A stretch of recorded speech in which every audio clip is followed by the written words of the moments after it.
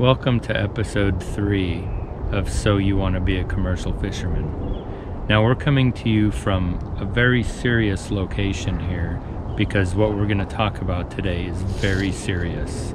Episode 3 is called Taking Care of Your Body, and we're going to tell you everything you need to know to take care of your body.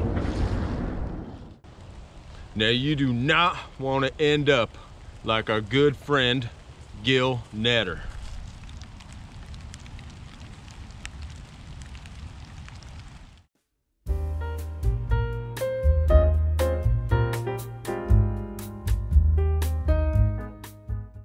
It's no secret that commercial fishing is hard work.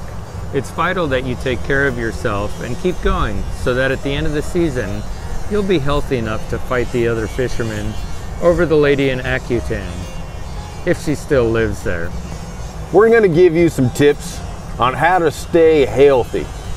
There's about a 100% chance that you are going to experience one of these ailments that we discussed today. And remember, we don't give very good advice. Seasickness is the leading cause of being sick at sea. Symptoms of seasickness include puking in your area, puking in someone else's area, puke farting, puke shit, nausea, painful urination, and unplanned pregnancy. Even experienced fishermen get seasick. Using our advice can minimize or even eliminate some of the symptoms. The most common symptom of seasickness is puking. Believe it or not, but our experience has taught us a cure for puking. You can 100% eliminate your chances of puking by not eating. Imagine how much more you will get done on deck when you aren't puking. Now, puke farting, that varies with age.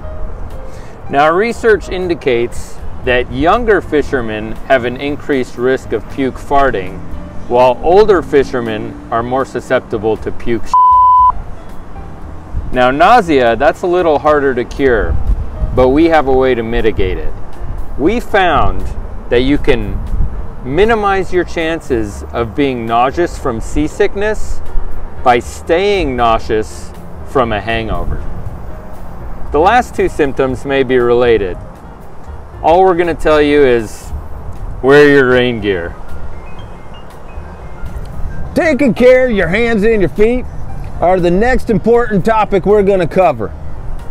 Now you see, out in the field, out in the water, we got this saying. It'll help you remember to take care of your hands and your feet. It goes like this. You can't beat your mate in the street if you don't take care of your hands and your feet. Woo-hoo! Yeah, now that one will help you remember to take care of your hands and your feet. Diamond Jimmy told me that one. I've remembered it ever since. Now, we are not advocating anyone beat their meat in the street, all right? No. We're just giving you a little saying that, will help you remember to take care of your hands and your feet. Now let's talk about hands. The hands are the little flat pieces at the end of each arm, and they got little fingers on them. Now you want to treat your hands and your feet well, and the best way to do that is by getting manicures.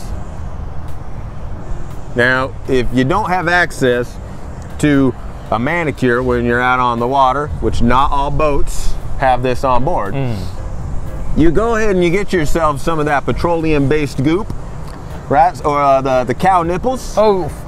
And you put that goop on your hands, and then you put that into the glove. Just like that. Yeah. Yes. And then you go like this, and then like this, and then you put your gloves on. It takes care of your hands. They will be fresh as daisies. Believe it. Okay. Well, on to foot care. One of the leading causes of foot injuries, believe it or not, is car accidents. So what you want to do is minimize the time spent in a car while you're on a boat.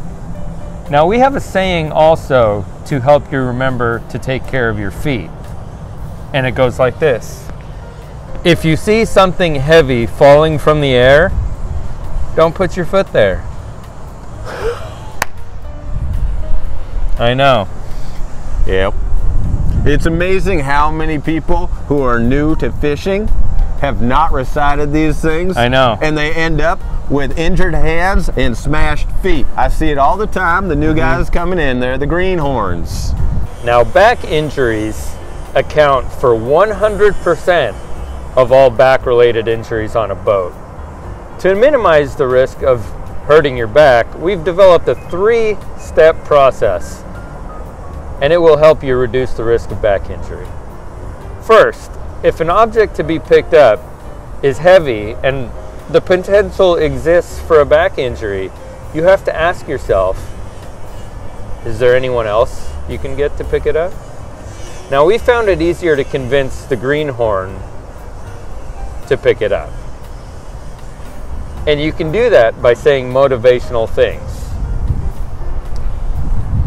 We've developed a few things that you can say to aid in getting, you know, this ball rolling here. Things like, hey, you piece of greenhorn, get over here, pick that thing up before I kick your ass. You know, that's one that works. That works. You know, you stinky hole, get that pick it up, pick up the thing, pick up the thing. You. That's another good one. It really, I find it motivates the greenhorn to pick things up and put them where they belong, reducing the back injury for yourself. And I've you know, grabbed the greenhorn's arm and shoved it into the bait grinder a little bit. I mean, just as a joke. I wasn't, you know. But was it effective? Yeah, he did what I asked of him. And that's exactly what we're talking about, folks. Now, if the thing is too heavy to be picked up and the greenhorn still hasn't picked it up, we're going to utilize step 2 to make sure your back doesn't get injured. This tool is only useful during a pandemic, so at the moment it's pretty useful. Now, Daryl, what we got to do is pick this up and move it. So hang on one second.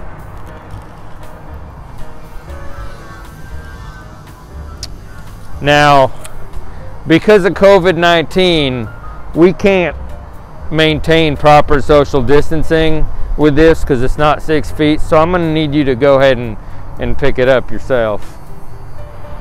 All right.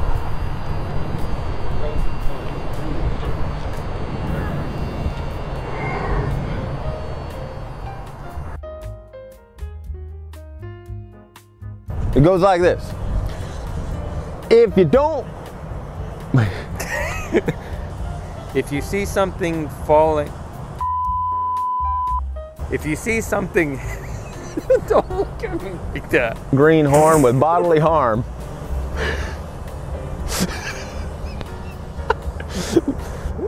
Make...